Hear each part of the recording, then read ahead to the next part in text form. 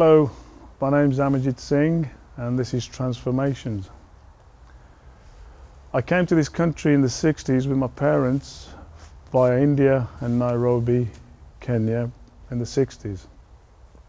At the time there was no Sikhi gurdwaras or shops or bus drivers or solicitors, so it's been a long time this transformation taking.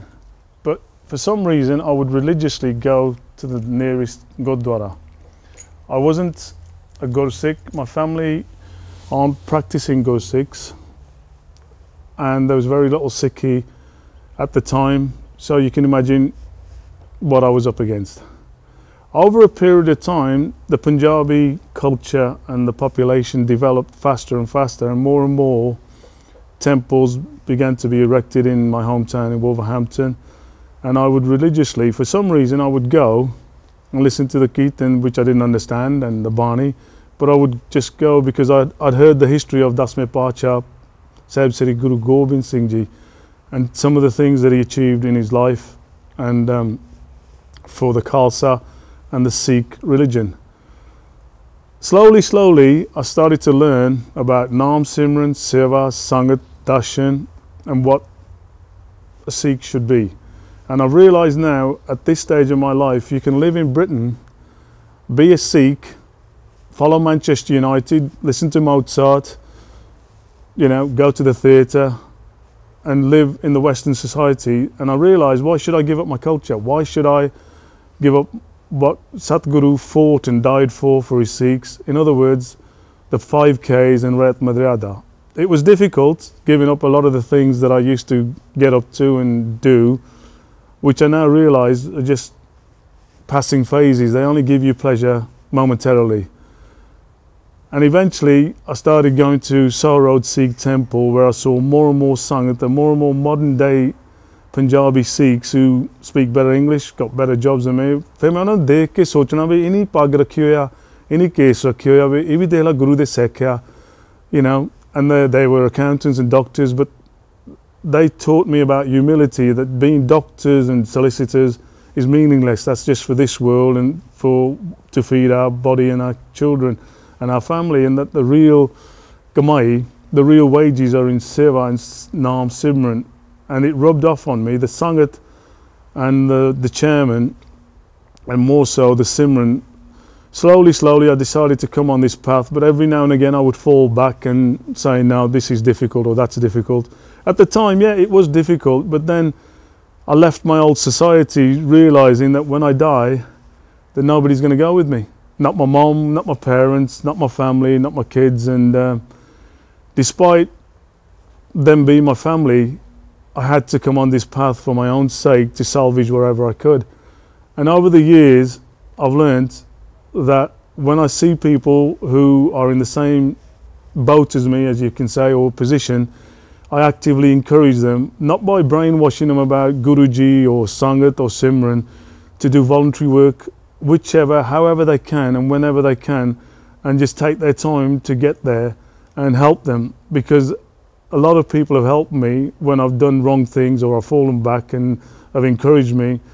And this is what's lacking today in our society. We see a munna or apniya kuriyan and the rest of it. Yeah, they're youths. We've all been youths and we've all done what the youths do and what have you. When I look back, how our parents persevered to get us here and how much they achieved through buying land and setting up their homes. One of the things that was missing at the time when they came was Gursikhi, and now that it's here, we should embrace it. Embrace it in such a way that we shouldn't look at someone for being a non-Sikh or someone who drinks or smokes, because they're not bad people. They can't be bad people if they're coming to the Gurdwara. How do we know what they're doing in their private life or spare time? Or they might be wanting, they might need some fool like me to say, come on, don't worry about it. If you want to talk about Alicia Keys or Bob Marley or, you know, Manchester United or Lady Diana, I've been there. But, you know, when you get the time, do some Simran, Waheguru, Waheguru, Waheguru, Waheguru. Even after taking Amrit, it doesn't stop. I'm not the perfect Sikh. I don't confess to being the perfect Sikh. I'm not going to die and go to heaven because I've taken Amrit or I've done Sangat or Seva. It's just a stepping stone on this spiritual journey of life. that will go on even after when I die. But the awareness and the knowledge is immense, that you start to realize that you don't need all this. You don't need all this maya, all this materialistic things, and all this balle balle, shava shava, home, hankar, that it's meaningless. Because if somebody asks me who's the greatest footballer or artist or the most beautiful woman in the world or the most beautiful tree, I would have to say God. If that person is so beautiful, then how beautiful is God that created me? And any of you who have got any doubts and say you can't or this is impossible, well, impossible is possible.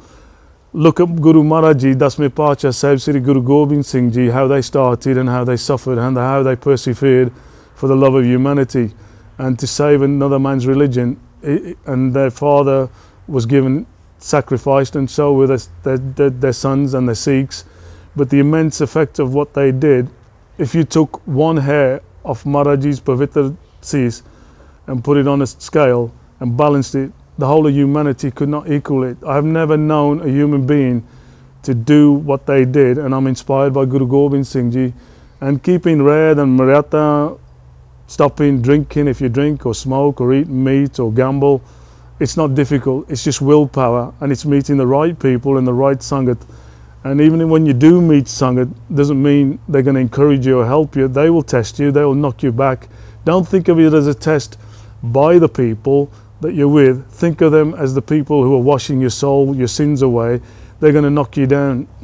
Even your own Sikh brothers and sisters in the Sangat, it's a test. It'll always be a test, right till the day I pass over. Something or somewhere will tempt me, to test me, to break me from Red Maryada and whatever else there is. And in any Bhagat, any Guru, if you study their history, they didn't have it laid on a plate. They were tested and tested, tormented and tortured, but they kept on the path.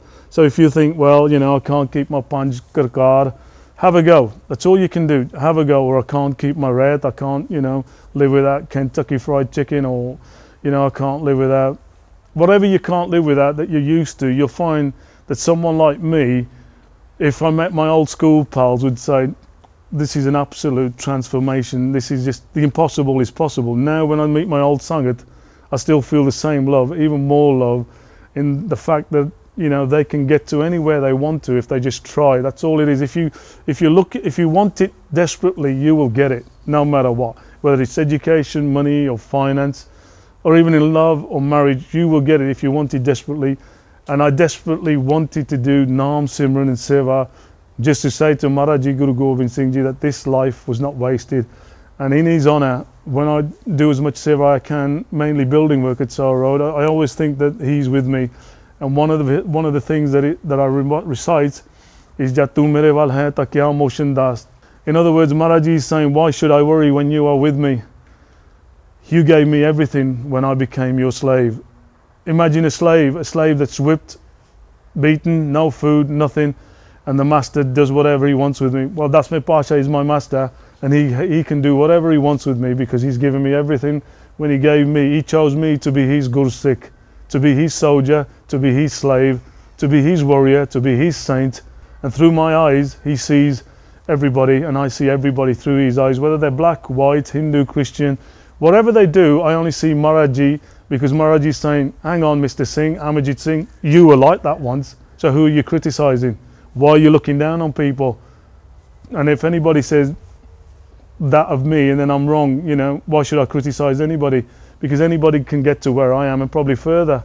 You know, since my time of taking Amrit, I've been blessed to doing Seva in Amritsar with Bhai Sabji, Bhai Minder Singh Ji, and also recently blessed with doing Seva with Divine Onkar Mission, who are a charity based in my hometown in Wolverhampton. So, you know, the things that I used to do and think about were important.